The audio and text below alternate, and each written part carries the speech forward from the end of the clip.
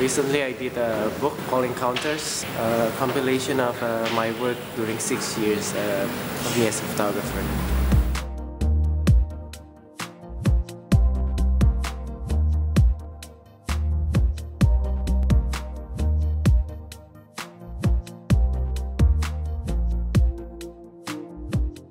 My name is Rony Zakaria. I'm a documentary photographer based in Jakarta. Started doing photography 6 years ago. There's a lot of photographer that can see in color, so some photographer that can see in black and white. I think I see better in black and white. It was taken while I'm traveling or while I'm commuting in the city, going home or going to a cafe to meet somebody. I always bring my camera, so generally when I do my projects, I often travel to outside Jakarta.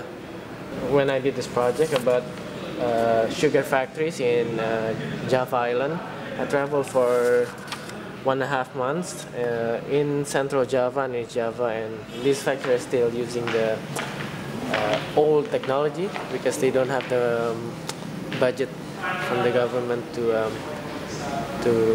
use the modern machines. So they're still using the steam machines built by the Dutch from the 19th century. When I arrive home, first thing I miss is the road.